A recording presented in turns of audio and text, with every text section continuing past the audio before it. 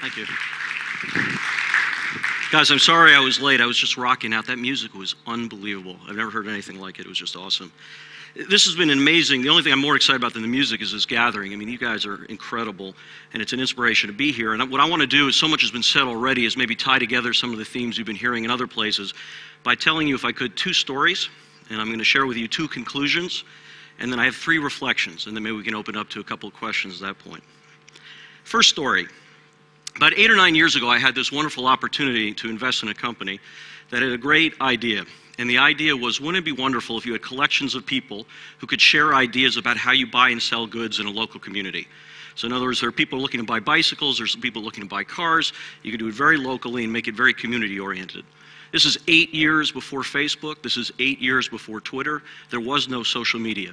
The entrepreneur couldn't have been more exciting and more innovative in what he was trying to do. He raised a ton of money. And in the United States, he got just about every newspaper company to back this project. This thing could not fail. Within 2 years of the operation, it failed outright. I can't to this day tell you why this thing didn't work. I can't tell you if it was ahead of his time. I can't tell you whether the newspapers trying to protect their own classified advertising killed the thing, but I can tell you it didn't work at all. The entrepreneur was written off for dead. He had failed. He had lost tens of millions of dollars, and he had messed with a bunch of the major media companies in the United States. This entrepreneur is a man named Mark Pincus. And I don't know if you follow this in the United States, but after 3 years in oblivion, he started a company called Zynga.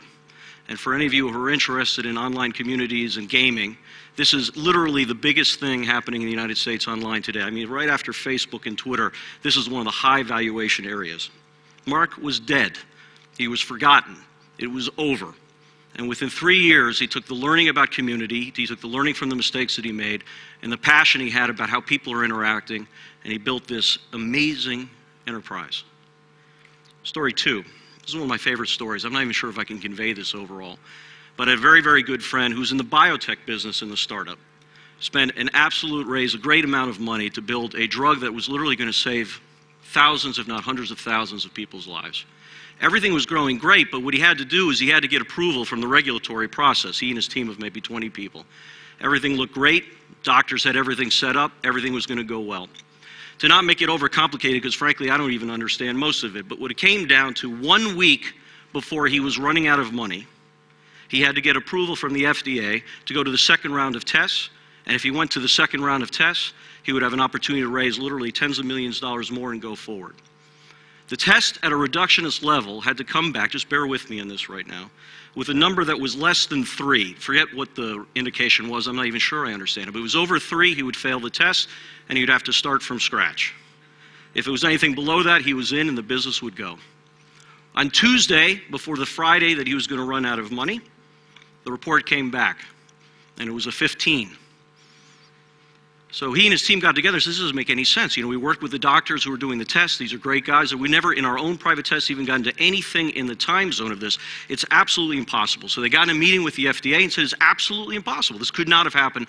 There's a mistake somewhere in the research. And the FDA looked at them and said, I'm sorry, that's it. You're done. You have another year. You can come back and refile. There's nothing we can do. The report is the report. They failed. It was over. Company got together literally that night, 20 employees, about half of them literally had given up, done. The other half started thinking, is there a way we could still raise money from somebody, but there's no way we can do it. Could they find the doctor? And the guy at the FDA told him, says, you know, you can't get the doctor. The doctor's away fishing in Alabama. Now, I don't know how many of you have been in the United States or visited Alabama, but if you're fishing in Alabama, you're gone. There's no way to find you. Except that one entrepreneur in the company not only found out where he was in Alabama, in the town there, but what kind of fishing he liked to do. And so literally at one point he turned to his entrepreneurs and he said, I'm going to Alabama. And the team said, what do you mean you're going to Alabama? He said, I'm going to go to Alabama. This isn't right. I know it's wrong. I'm going to figure it out. Gets on an airplane within the next day. Was in southern Alabama at this one port town that had one dock. He confirmed that lo and behold the doctor was there and was out fishing in the water, and he rented a motorboat. And with documents in hand, he literally sailed out looking for this doctor. He found the boat, found the doctor. To this day, I would love to have been on the doctor's boat as this little motorboat was running up with this guy waving documents all around him in every way. It's just unbelievable. pulled him aside, and he said, look, this cannot be right. The documents are not right. Can you look at these documents? And the doctor looked at him and said, it's dead wrong. It wasn't 15, it was 1.5. You guys are fine. This is a typographical error. The guy in the motorboat physically grabbed the doctor, stuck him in the motorboat, drove him back to the main port, found the one fax in town, faxed it to the FDA, got on the phone call with the doctor to confirm it was true. And this was probably my favorite line of all. After all this orchestration and everything else, the FDA guy said one thing and one thing alone. He said, oh, okay. That was it. Done. They passed. The company is a company called MedImmune. MedImmune ended up being a multi-hundred-million-dollar company that was sold to a major pharma company about a year ago for hundreds of millions of dollars. And in many respects, more importantly, if it has not saved hundreds of thousands, if not millions of lives, it has had huge impact in multiple drugs as it's done overall. It was done. It was dead. Most of the people thought it was over. Someone said, I'm going to Alabama. I have two conclusions from these stories. First and foremost, failing sucks at every level. There's a cliche in America, which I think is actually true, like many cliches, that it's okay to fail. It becomes something that's pretty possible that you can go through overall. And I think it's true, but it doesn't take away one iota from the reality that it stinks. I have a very dear friend who's an investor in France and who speaks very beautifully with a beautiful accent. And he said to me once, he said, you know, Chris, the thing that's so wonderful about America is that for you, failure is scar tissue. And that is a wonderful thing because it makes you stronger. To which my reaction was, John Claude, scar tissue is great, but surgery stinks. Tearing your hamstring stinks. It stinks to do it. It's a reality. And nobody loves it. But his fundamental point was true because the reflection, too, failure is redeemable. It is always redeemable. 3 reflections on this. A lot of people disagree with me on this. People think that cultures value failure differently. They absolutely do. People argue with me that failure is about externalities. You can't have to be judged if you make a mistake. Your financiers will never back you again. There's real risk involved. But I actually believe that failure is mostly in the mind.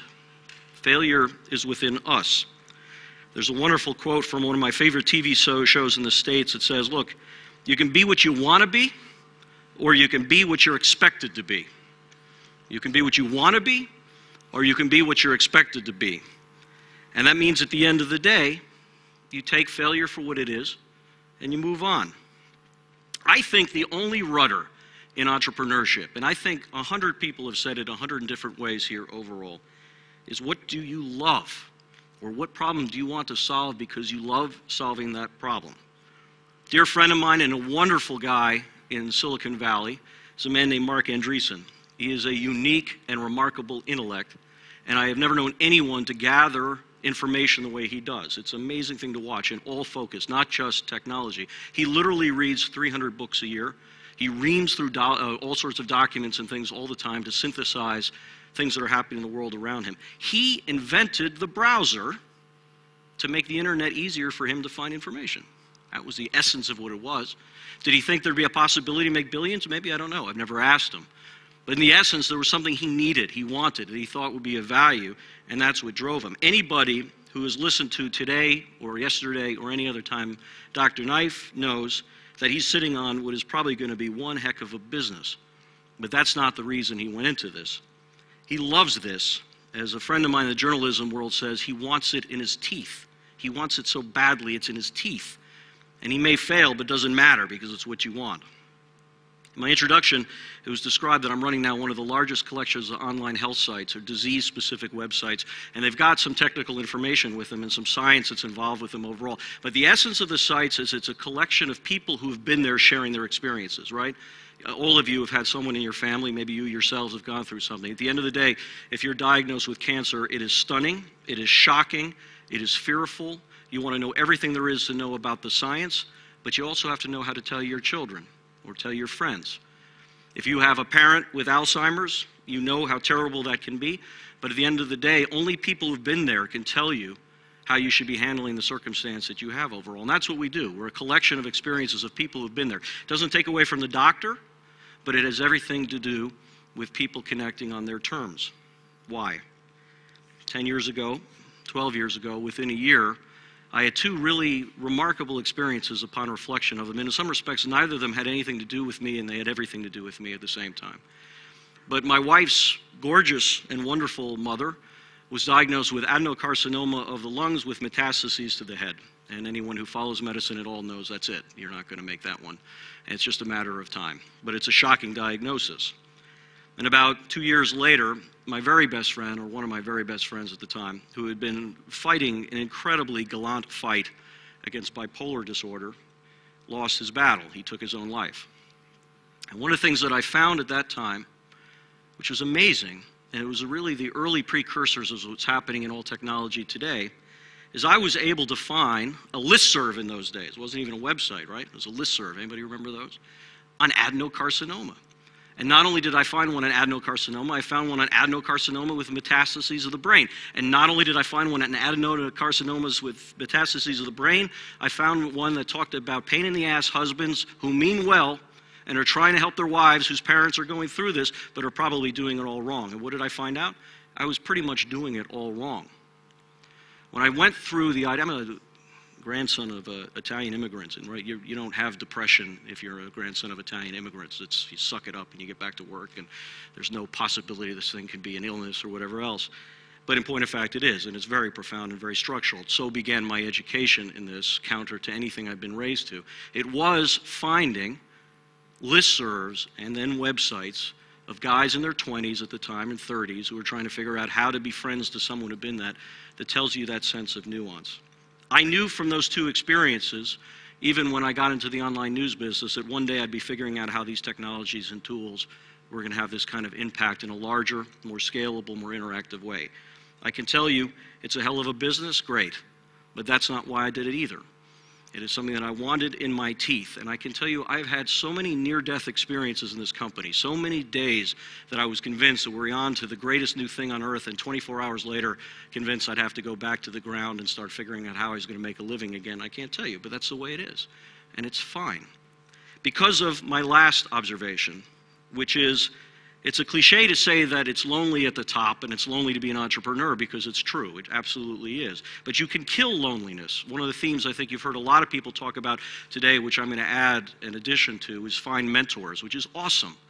People have been there, gray hairs like me, who've been through this before and have seen a lot of stuff. They can help you make you feel right. They can help you take the squirrels rattling around in your head and pull them out and have the things that make order and make sense to you overall. But I actually think one of the ways to kill loneliness are the people in this room. People like you who are going through what you're going through, because I don't remember what it's like to be 27 anymore, but there are a bunch of other people here who are starting up companies who are 27. One, it's amazing what you learn from each other, even if your businesses are relevant, but just because you're thinking about a HR consideration or a financing consideration or how to live your life consideration. But it kills loneliness. It gives you the opportunity to think outside of yourself, which it allows you to ease the fear of failure and to stay focused on that which is in your teeth, that which is what you love most. I love that Alfie, in an earlier presentation, told us that he was a science fiction fan. I'm not, actually. But I have to tell you, one of my favorite quotes as I think about the internet, investment, running companies overall, came from a brilliant, brilliant science fiction writer, Arthur C. Clarke. And he said, most revolutions are overestimated in the short run and underestimated in the long run. Overestimated in the short run and underestimated in the long run. And I think that is a great overview of much of what we've experienced, certainly in the United States, but globally in the internet overall, because the revolution that is in our midst is profound. Something is happening here in Dubai and around the world that is something that is totally historic, and it really starts with individuals. It starts with guys like you in this room who are saying, why not me? Why not me? I may fail, but then I'll dust myself off, and there'll be the next thing. Why? If for no other reason, because there are a lot of people not as good as you who've made it. That's one thing you can be encouraging. I think there are two kinds of arrogance. You can think you're better than anyone else, and that tends to run into problems. You can think at least that you're no worse. That's not a bad place to be, I think, when you step up in the level of courage. I would suggest to you the long run is now. And you folks are here at a historic moment, and it's an honor to be a part of it. So thank you for listening to me.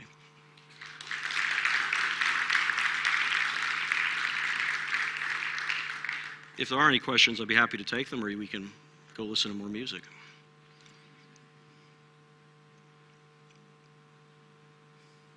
Please.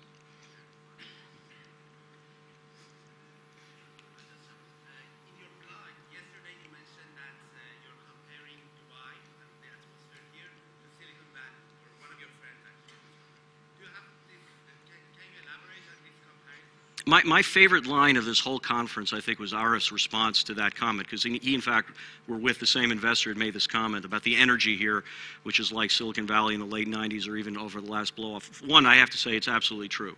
I can't get over the energy here. I can't get over the sense of wonderment. I can't get over the sense of potential. I can't get over that. And there is an analogy there. Now, remember, that leads to bubbles and blow-ups and a bunch of other things. But my favorite line maybe of this conference was Arif, who said, "What's Silicon Valley?" It's not the point that we're, it's amazing to me. We are such anecdotal animals. We have to drive through side view mirrors. We need to be something that's been there before as opposed to something that's new. And yeah, there are analogies, and it does help us to explain things overall. But what happens here, what you guys are doing here, is new. It is unique. You have unique problems, but you have unique opportunities which are stunning, absolutely stunning. So great, it feels like Silicon Valley. From now on, I'm going around the next couple of years, I'm saying anything that's exciting feels like Dubai. That's what I'm going to say. Short, quick, and internet.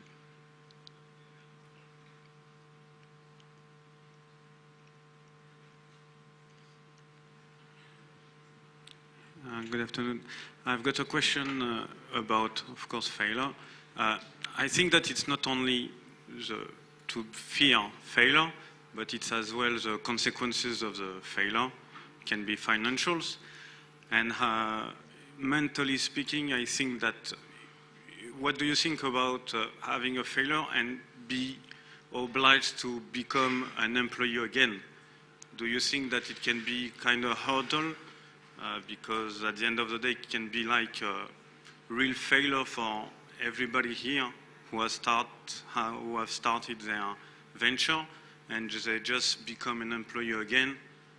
And so what do you think about it? You know, I think in a way that you're asking two things, one of which I wanted to allude to, maybe cavalierly and slightly poking fun at my French friend, that it is painful. Scar tissue is painful. You've gone through a surgery or you hurt something or you had a knife stuck into you or whatever.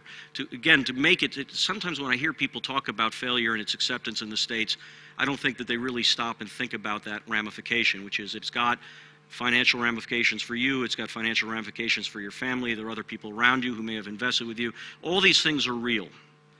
And I think at the end of the day, though, they still manifest themselves mostly in your self-perception. It is in large part the arbiter of what you may think to do next. Now, out of necessity, you may say to yourself, I have to take a job, or I have to do something to pay the bills and everything else. That's fine. I think the only counsel that I would give under the cavalier aegis that it's easy for me to say this is find a job that you love and find a job that's still building the things that you love so that one day you can have it in your teeth again. There's nothing wrong with that. But I have to tell you, I have found very few people who really have entrepreneurship in their teeth who last very long in a job once they've bit into it. But there's a trade-off of reality, and when that's fine, that's fine. It doesn't mean it's buried forever, but it may be buried temporarily, and it may open up other doors, other relationships, other potentialities, which are wonderful. Please. Thank you. Chris, I've got this pet theory that all the kind of success literature of the past 15 years telling us you can do it and you can be a millionaire has actually encouraged a lot of people to become entrepreneurs who probably aren't cut out for it, because many people aren't made out for being entrepreneurs. They're made out for being very, very good employees in large organizations. But all this success literature and entrepreneurs you can do it stuff almost belittles people working in multinational companies and having a day job. This is a pet theory of mine, but am I way off the mark? I don't think so. I think always a good thing.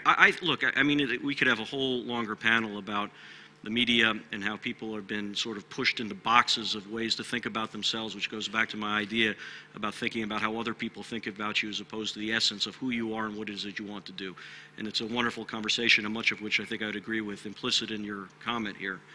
I have to tell you that if I've learned anything in life, and this is a father, it is a CEO, it is as an investor, it is a friend, is that there's nothing more important, I think, at the end for us as individuals. I mean, our integrity and all is probably paramount, but is fit. Fit. Don't try to be, in the same way that I said before, you don't want to be what other people think you ought to be, meaning keeping you from doing things. You shouldn't try to become something because other people think it's a good thing.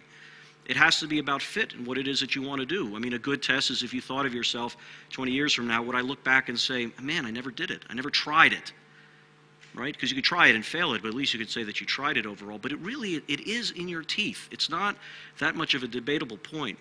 Does it in any way denigrate people who are doing God's work in large companies and all? I think that's in the eye of the beholder. I never denigrate it at all. I'm blown away by what people are doing and the types of impact that they have. I was very pleased and fortunate with some of the friends in the room here to get a briefing from the CEO of Lockheed Martin, for God's sake. I mean, it's about as un-entrepreneurial as you can get, and the guy was a genius. Fascinating, strategic, had a view of the world which was profound.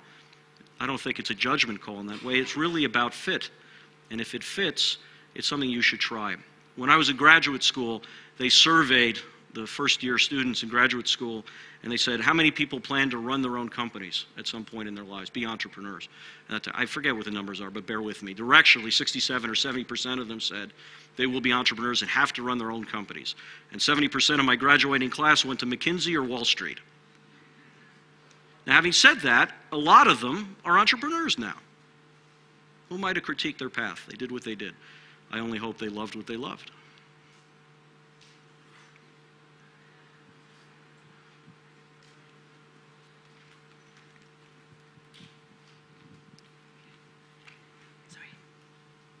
We live in a culture in the UAE, but I would address it to the whole region, that failure is a bit harder to shake off. It's a very reputation-based society, and mistakes our grandfathers have done could linger with the grandchildren. What is your advice for cultural changes? We have an opportunity. The majority of the region is under the age of 25. Yeah.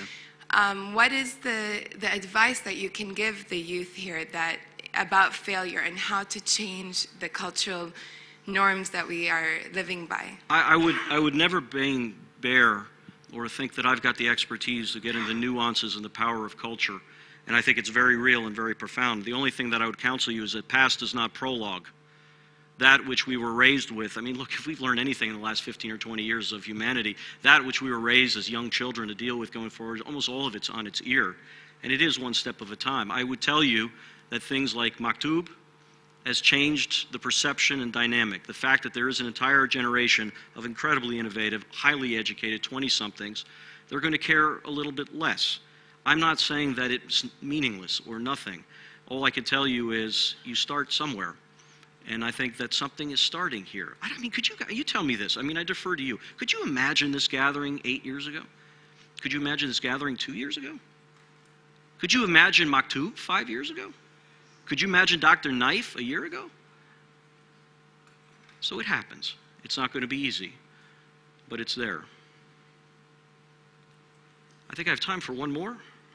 Yes, my name is Ahmed Al-Mtawwa. I'm a cousin of Dr. Knife. Thank you very much.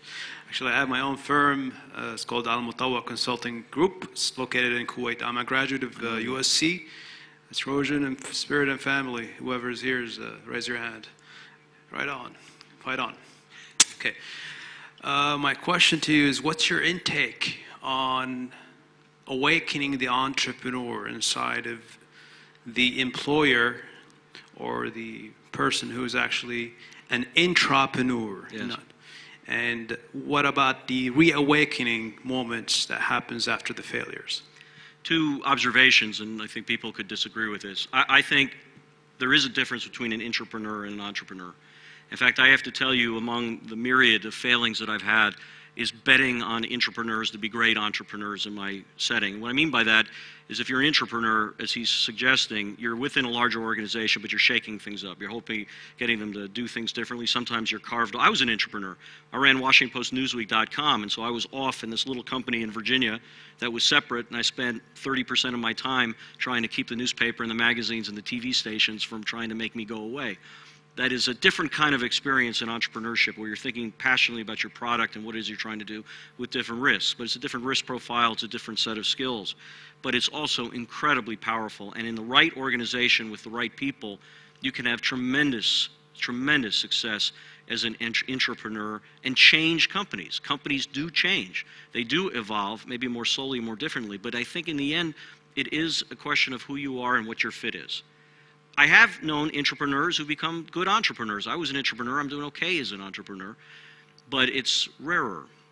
So if you say to yourself, I'd like to be an entrepreneur within a company, I can learn a lot of skills, but it's a temporary step to the way for me to have that thing in my teeth, that's a wonderful path. If you say to yourself, I want to do this in large organizations, that's fine. It all matters to what fits, to what you want to do. But the one other thing that I would say, as cliched as this may sound, but I think it's fundamentally true, I think in life, I don't care if it's your angel investor or somebody within an organization that you just described, who you work with or for is as important as the gig and anything else. If you are a great entrepreneur in an organization or surrounded by people who simply don't value it, time to find another place to do it regardless. What? So you're an entrepreneur. It's nice to see you guys. Thank you for your time.